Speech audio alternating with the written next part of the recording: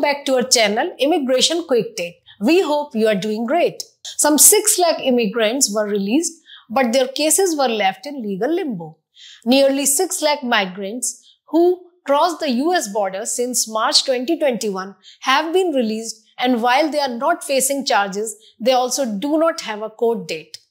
This meant a break with the protocol of previous Department of Homeland Security (DHS) administrations, which required immigrants to receive documents with a cut-off date from Customs and Border Protection (CBP) authorities shortly after they were apprehended.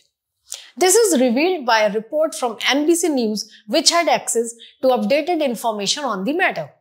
The report indicates that this lack of accusation documents left the immigrants in a legal limbo, since it will not be possible to determine whether or not they can remain in the country.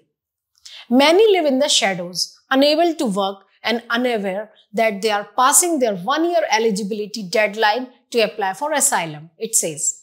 The confusion is widespread, said immigration attorneys handling some of the cases. Many of the people who are here really want to urgently ask for asylum. They don't want to be in limbo, said Carlin Kurchik, legal director of the organization of Aletro Ledo.